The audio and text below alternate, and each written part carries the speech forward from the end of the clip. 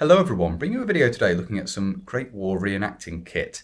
Now I'm off to an event, a private reenacting event, recreating a platoon of the 2nd Battalion of the Oxfordshire and Buckinghamshire Light Infantry circa late 1916, and we will be occupying a recreated section of trench, and we'll be living as closely as possible to how soldiers did at the time, obviously within the limits which are obviously set upon any kind of reenacting scenario like that. We will be using live rifles with blank ammunition, which is something of a rarity for me. I don't tend to get involved in that side of reenacting very much, but that'll be a nice change from the normal pace of things. Obviously living with primarily period small kit, taking all that with us, obviously wearing the web equipment and detailed off to do fatigues and wiring parties and things like that, as would have been at the time. That's the intention anyway, and I think we're rotating through a frontline section of trench, so we'll see how it goes anyway. I'm very much looking forward to it.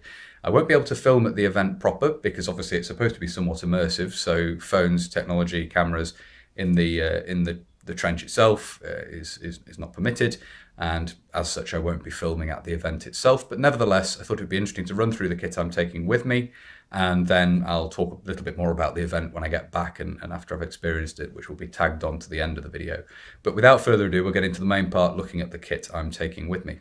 So the basic uniform is of course service dress, which you can see here, and this is badged up according to the role I've been given, which is Lance Corporal in one section, with the other insignia I've been instructed to include, which is the Good Conduct stripes and the wound badge down on the left cuff there, which you can see. There's also a pair of, this is a 1960s jacket, it's a real one, but obviously somewhat different from Great War in the details, the line collar and the single dart at the collar as well. But for our purposes, it serves the role. I will be getting a reproduction, hopefully, of a Great War era service dress jacket at some point, but unfortunately, to COVID and so forth, I was going to go to Richard Knight for that, but he's had trouble getting the cloth. I borrowed a set of his reproduction trousers to wear. You can see the matching cloth there. The serge is very, very good. So hopefully I'll be able to procure more of that, and I'll get a suit of Great War service dress from him at some point going forward. Reproduction soft cap at the top there, as you can see, with the appropriate badge for the Oxfordshire and Buckinghamshire Light Infantry. There are some pocket contents here as well to look at. So I have this basically loaded as it will be during the event, so have a quick look at the pocket contents as well. So in the top right breast pocket as it's worn, we have a copy of the Gospel according to St John, which I've included in there. Active service, the pay book, the AB64. This is a reproduction from the Funk Hole. So, a notebook and a pencil. Over in the other breast pocket, the left breast pocket, we have a box of Swan Vesta matches. These are the modern box which I've recovered with a period label, and a shaving mirror in cover. Steel shaving mirror in cover there, as you can see.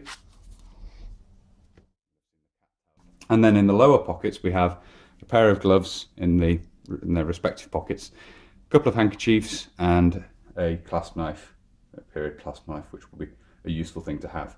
So that's the basic uniform with the various pocket contents as I'm planning to have them. And we'll move on now, we'll have a look at the undergarments and other bits of clothing before moving on to look at the web equipment. One pocket content I almost forgot to mention is the first field dressing down in the skirts of the jacket here. You can see a specific dressing pocket worked into the skirts here. I have a reproduction Great War first field dressing in there. So the other items of clothing and sort of items I'm wearing, we have obviously a set of white cotton braces at the top there. They are original, Second War dated. They're rather worn, they've been repaired, so I'm happy to use those. They're my using set, appropriate for the time period as well. Woolen drawers, not entirely sure whether I'm going to go this far and wear these reproductions of Great War woolen underwear, the short type. They're also made in a longer variety as well. These were made for me again by Dickie Knight, who I'm hoping will be able to make me a set of service dress at some point. But anyway, I probably will wear those. I think I'm going to go that far and actually wear reproduction period underwear. And then a set of grey woolen socks in the centre there, and the grey back shirt, of course, standard fare for the time really. And then we have in the middle here a set of ID discs, the green and red ID discs, which was a relatively new development at this time. The time period we're recreating. And then a watch with a trench guard, a wristwatch. Now, wristwatches were not as common amongst the other ranks as they were amongst officers, but there's an interesting thread on the Great War Forum. If you search wristwatch on there, certainly they were used, just not as commonly as, say, pocket watches. So I'm including that there, as I say, provided not everyone else has one in our section or in the platoon as a whole. I think one NCO having one is not unrealistic. Certainly there is evidence that privates and NCOs did use wristwatches, but perhaps not as much as pocket watches. But for convenience sake, and as I say, it is not historically inaccurate for an NCO to have one, I've got that wristwatch there with the trench guard on it. So it's an Eagle Moss reproduction. It's one of the cheap ones that came out with a series of magazines a few years ago. So the face and everything does look quite appropriate. I'll bring up the camera here so we can have a look.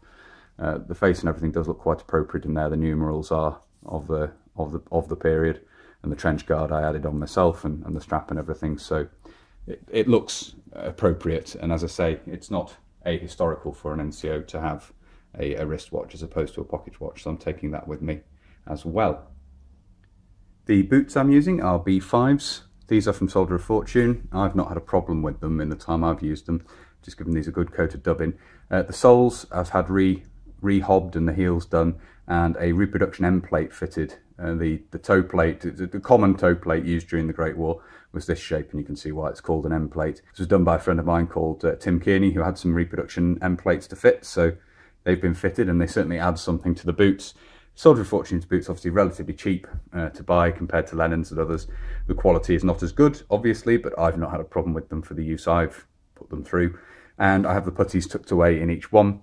If you use your puttees on the same leg all the time, they mould to the leg somewhat and they're easier to wrap neatly. So I carry them, when I unwrap them, left and right, I store them in the boots. Easiest way of knowing which way. Of course, you can mark them up as well. I may well stitch little L and little R into these at some point with some embroidery thread to mark them. I just haven't got around to doing that. So in the meantime, the easiest way of differentiating them is to just keep them inside the respective boots as we have here. So that's the footwear.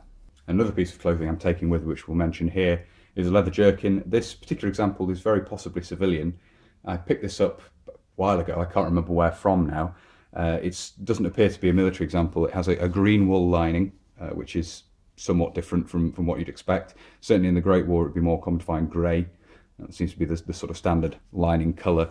But I fitted it with leather buttons based on my original Great War jerkin, which I have, which had one original button left. I replaced the missing buttons on that with exactly the same as the ones I've used on here. So outwardly, at least, it looks appropriate for the period. And if it rains and so forth this weekend, which it isn't supposed to, but if it does, it'll be good to have this along. It's supposed to be relatively mild, so I may well end up not using this at all, but it'll be a good thing to have along with me in case. So, a leather jerkin. We'll talk now about the web equipment I'm taking with me, and this is a basic set of 1908 pattern web equipment. I am also taking the pack and the haversack, but they're detached at the moment for transport. The equipment is a mix of original and reproduction components. The belt is original, as are the two braces. The cartridge carriers are from Soldier of Fortune, as is the bayonet frog. The helve carrier is from Military History Workshop, and the head carrier for the entrenching tool and the water bottle carrier are reproductions of unknown origin, but they seem to have been made up using original components, which is good. They blend in with original equipment quite nicely. The cartridge carriers are pretty much empty, as you can see. They just contain empty charges at the moment, ready for loading with ammunition. We're getting a basic load of 70 rounds. Issued more, we can purchase more rounds should we wish to. So that's the basic setup as we have it here, obviously with the bayonet and the helve for the entrenching tool and the carrier on this side. We do have a head in the entrenching tool carrier there, and the water bottle over on the far side there, the enamel water bottle and its felt cover in the carrier there. So that's the basic web equipment. Obviously ammunition will be added once we're on site and once ammunition has been issued.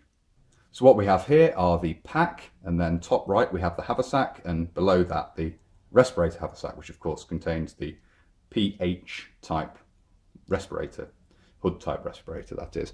This has been looked at previously on the channel. It's carried inside in a waterproof wallet, as you can see there. There's a waterproof wallet inside this cotton haversack. I've looked at that in previous videos in detail. Won't look at that now. We will look at the contents of the haversack and the pack, however, in turn. So looking at the haversack first of all, get this unbuckled. This is an earlier pattern of haversack which retains the fittings on the front here with this loop and the buckle just to the rear there, which allowed the early water bottle carrier to be strapped onto the haversack when carried on the back. So being a Lance Corporal who has the good conduct badges I've been told to sew on, it means I've been serving for a while, so it would make sense for me to have at least part of my web equipment be of the earlier pattern. So we've got that here with the earlier pattern of haversack. Inside here, this is not perhaps typical of every operation, but basically as per instructions and what we're going to be carrying with us. We've got a spare pair of socks in there, a hussif, which would normally be carried in the pack, along with the hold all, which again would normally be carried in the pack. The plan is for us to go up the line and then transfer over from marching order to battle order, which means moving the haversack to the back and therefore carrying a bit more in the haversack than would be typical. Inside the hold all, of course, we have the usual sort of contents in here. Shaving brush. I do have a straight razor here, which is a bit of a cheat. It's one of the cartridge type. I'm not even sure I'm going to use that because I'm not practiced in using a straight razor, but I have had a go recently. I'm not sure I'm practiced enough for it to be a good idea. If I end up cutting myself badly, it could be an issue for the event. So I might well swap over to a safety razor. We'll see. Little bar of soap in wax paper there, Pears soap, which was of course around at the time. The IDL tooth powder tin, which I've actually put some Eucryl tooth powder in, so that will be used. A reproduction brush for use, obviously going to be brushing my teeth with that, and a bone comb there, and of course spare bootlaces, which can be very useful. So that is the hold all. Let's pop that to one side for the minute. And then again, it's going to be quite mild, but I'm not skimping on the woolens. We've got a balaclava here, basically something that would have been knitted at home and sent out the previous winter perhaps. A scarf, again, they pack down nice and small in here, so there's not much extra weight or anything to carry, and they act as a nice padding to your back as well. So cutlery as well, obviously knife, fork and spoon there, so they're stowed separately to the hold all, make them more accessible. A honeycomb towel there, and then something we've been instructed to take is a bundle of 4 candles. I got a pack of 5, so I've wrapped those up and tied them up in some greaseproof there. So a pack of 5 candles in there. All fits quite neatly down in the haversack. So there it is. That's the haversack contents. So we have the pack here, as said, and we have the helmet on the outside to start with, and the mess tins. I'll get this unstrapped so we can have a look at what is in here. Get this unbuckled at the back here. So using the supporting straps to help carry that external load, which became very common later in the war as the soldiers' load increased. So this is just pull this back in here. This is a Belgian helmet with the rim removed and fitted, obviously riveted in a Military History Workshop liner, Mark 1 liner, but without it having the rim. Obviously it's an early shell, so a Brodie Type B with a Mark 1 liner fitted to it, basically. Very appropriate for the time period. So steel helmet there. The mess tins, of course, as well, which are carried underneath. So these will probably need repacking when I get there to possibly carry bits and pieces in that I'm issued. But what we have in here at the moment is the tin mug we've been told to bring, and inside I have an improvised stove, which is made from a little tin. So this is a Marifat peas tin from Morrison's. It's the same size as those issued in later ration packs. So the ration packs which were issued through into the 1990s before Boil in the Bag came in, these are exactly the same size as the tins used in there. In a Great War context, this sort of tin would possibly have been used to issue out beans. Particularly in 1916 there was a shortage of meat stuff, so beans were quite commonly issued, or processed cheese in a smaller tin like this. Inside, in place of period solid fuel, which did exist, things like Kempite and Tommy's trench fires, I'm using Hexi. So that's packed in there. You can fit 3 blocks in with 1 broken. And then this is been developed by degree from bits of scrap metal I had lying around. The way it functions is you slot together these angle pieces which fit inside, which came from the skirting in the front room. Someone had used these, so just bits of scrap steel, basically piece of copper wire in the middle there to link them together, and then they sit on top like that, and obviously you just burn the fuel inside, and it works very effectively, as you can see here.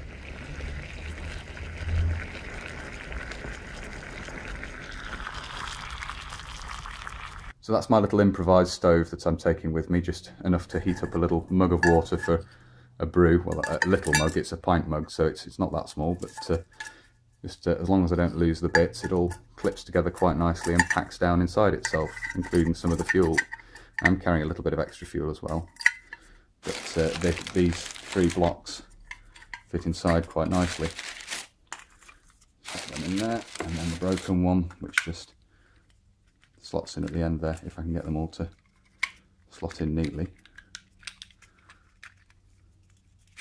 There we go, and then just wraps up in greaseproof inside, so keeps it nice and neat in there. So that's that.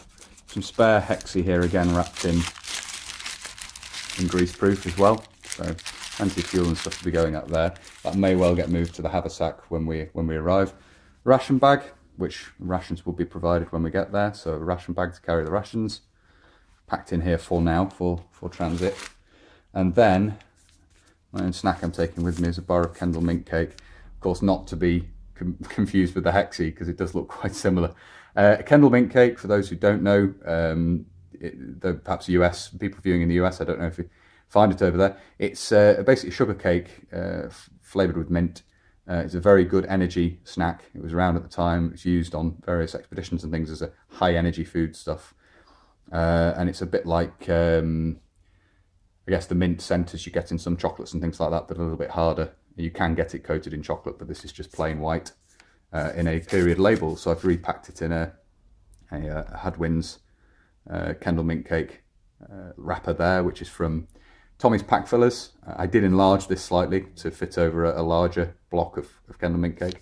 So that's my main piece of rations I'm taking with me there to snack on. Have half of that each day. Keep me going, obviously very high energy.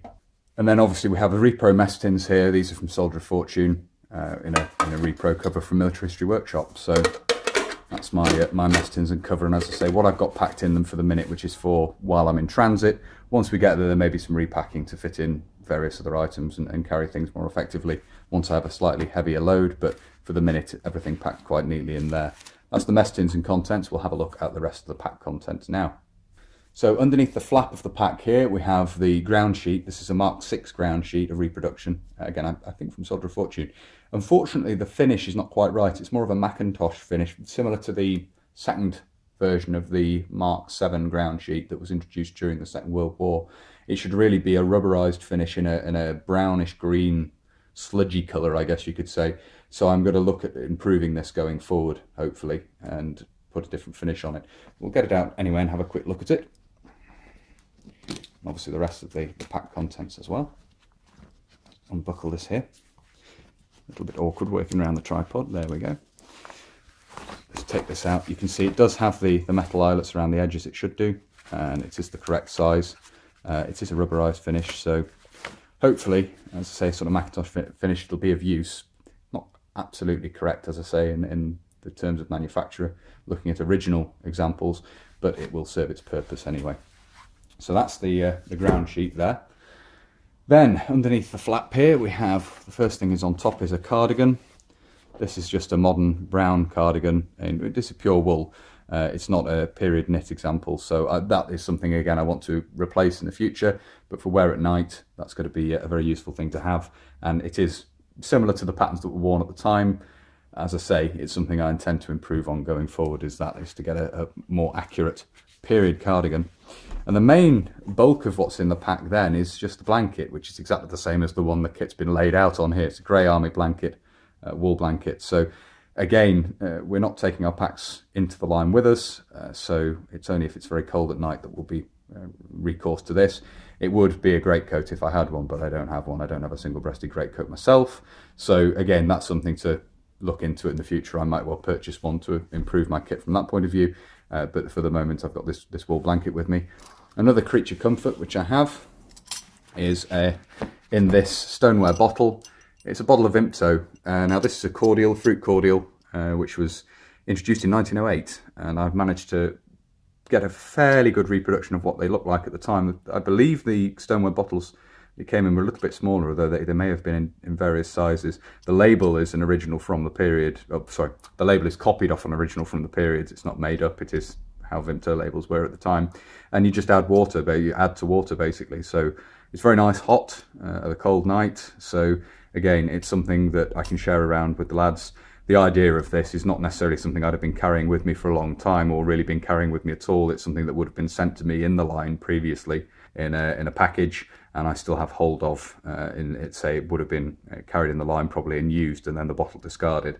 But obviously carrying it with me is necessary to get it into the trench in the first place, so I've just stowed it in the pack. But in my thinking, it's something that would have been delivered to me whilst I was in the trench, and as I say, wouldn't necessarily be carried with you. It's quite heavy in a stoneware bottle, but you know, it's the kind of thing that would be consumed and then the bottle just disposed of. But it'd be a nice little creature comfort to have. It's very easy. You just add water basically, or add to water to flavour the water. So it'll be a nice thing to have, and as I say, easy to share around as well. Hopefully it'll be something that other people partake of as well, and just a little bit of extra creature comfort there. So bottle of Vimto. And a final thing to mention here, I am of course taking a rifle sling. I'm being issued a rifle there, but I need to take my own sling, so that's the last bit of kit I'm taking with me. The last bit of web equipment is a rifle sling. So that is a look through the kit for the 48-hour trench event, and the next bit of this video will be filmed after I get back, and I'll let you know how it went and how we got on. Right, so I'm back from what I have to say was a very interesting weekend. The scenario involved Hawthorne Trench down in Kent, which is a copy of a trench actually laid out on an existing trench map. So it was very interesting from that point of view, as it's a recreated section of trench which we know actually existed in France during the Great War. The soil there is very chalky and the weather was dry, so it was a very dry trench that we were in. The actual strata is the same band of chalk that runs right the way through, across and over onto the Somme, through the White Cliffs of Dover essentially. So it's actually the same strata, it's the same rock that you find over on the Somme, in the chalky areas of the Somme. The trench was quite well organised. We did have a cookhouse, we had an officer's dugout, obviously the front line and then the reserve lines to the rear.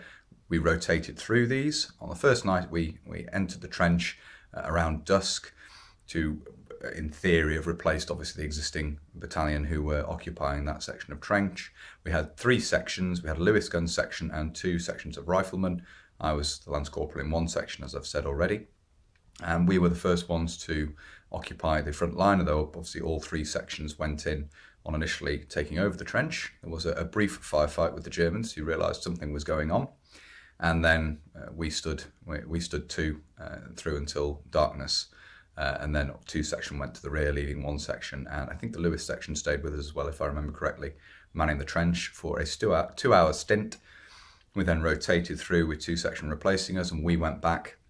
And at that point, we settled down. We had something to eat, tried to make a brew. I had some of my Vimto, hot Vimto, and then 2 hours came around again. We replaced 2 sections.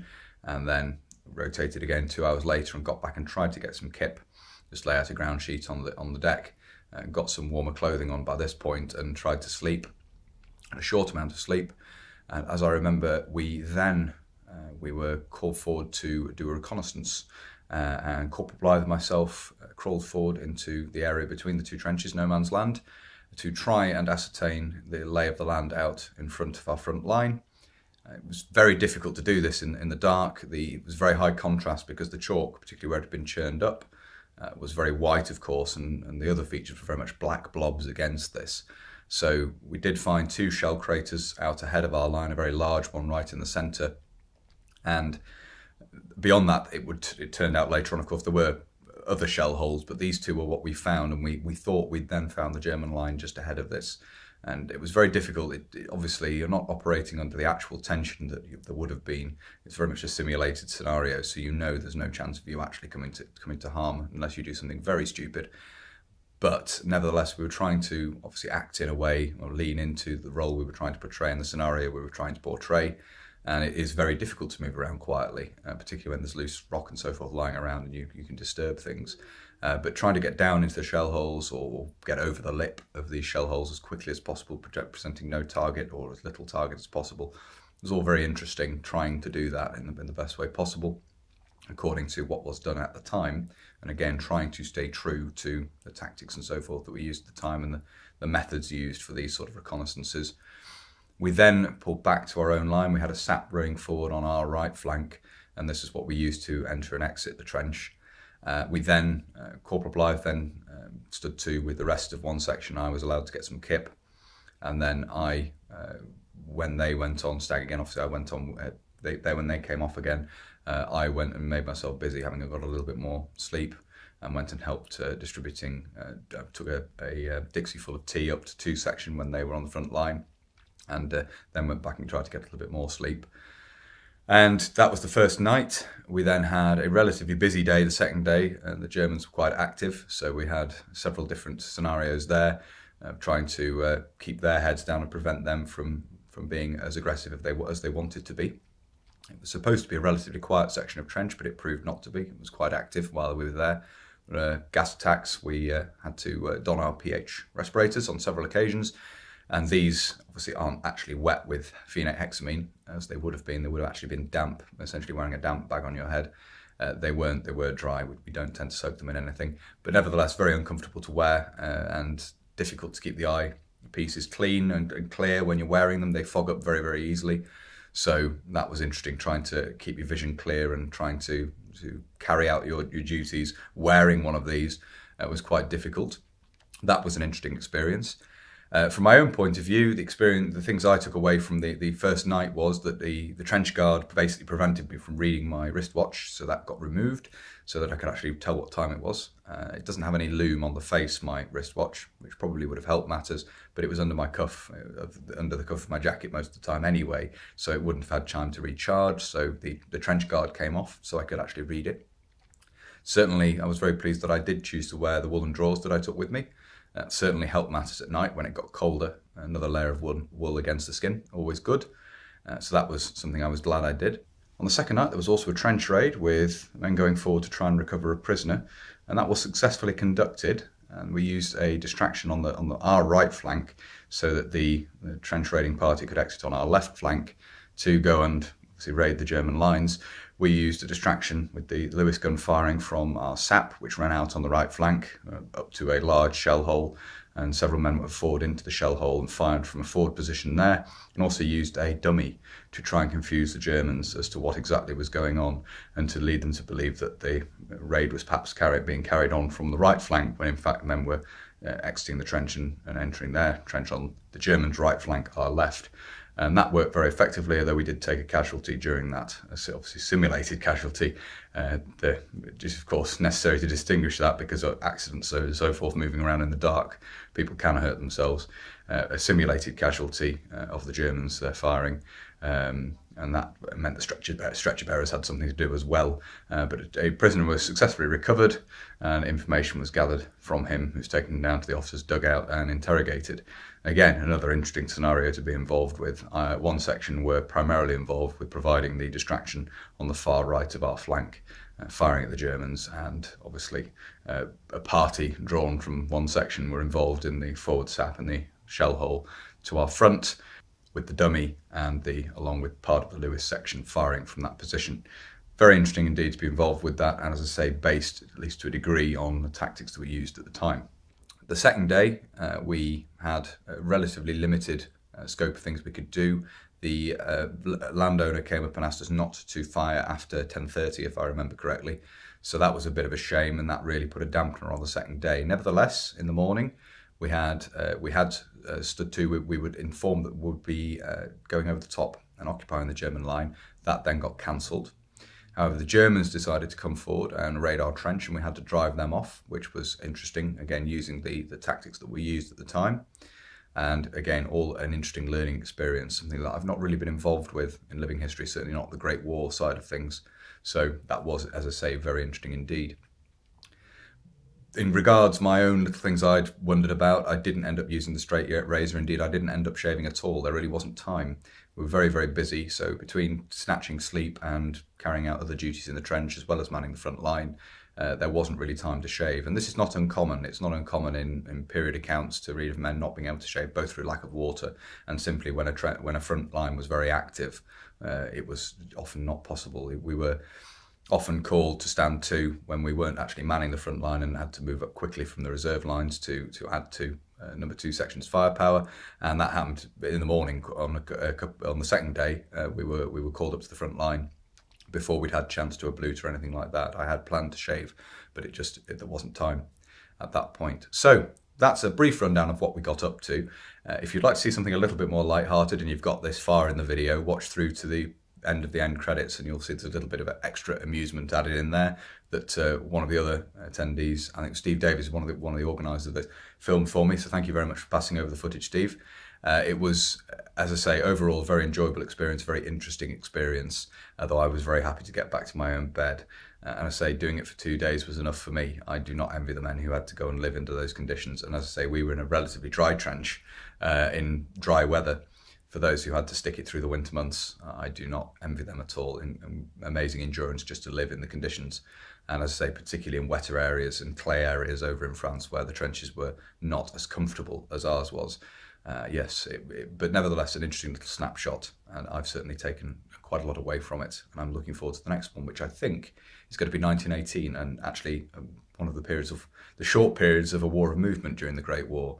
I think the 100 Days Offensive is the intention to recreate a part of that, so it will be a very different scenario next time. Obviously some change to kit and equipment as well. It'll be interesting to see what we get up to there, and I'll let you know more about that nearer the time. I'm hoping it might be possible to film a little bit more at the next one. I might be able to organise that, we shall see. As I say, I'd like to do that because just running through it in this way is obviously not as interesting as actually having some footage from the scenario itself. I hope you've enjoyed watching this nevertheless. If you have and you'd like to see more from the channel, please do consider subscribing if you haven't already. And whether you're newly subscribing or you've previously subscribed, please do make sure you hit the little bell down below, the little notification button, and that will of course alert you when I upload future videos. If you really like my uploads and you would like to support the channel, you can. Both Patreon and PayPal are linked down below. And as ever, a huge thank you to everybody who supports the channel using those two methods. It's greatly appreciated, guys. Thank you all very much indeed.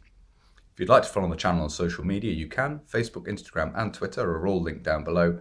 If you don't really use social media, you can nevertheless get in touch. There is an email address down there as well. That's not quite everything for this video, but I'll leave you with a little bit of humour after the end of the credits. Bye for now.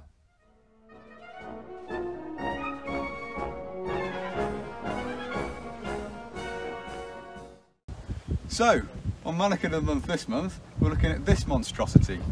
This is Corporal Comeuppance, I think that's your name? Yes. There we go, Corporal Comeuppance. Starting at the top as we normally do, we have here a Mark I steel helmet, inside a drill cover. You can see the cap badge here of the Ox and Bucks Light Infantry. And then this abomination is a sandbag, which has been stuffed with, what's it been stuffed with? A greatcoat. A greatcoat, and then chalk applied to make a very realistic face, as we can see there.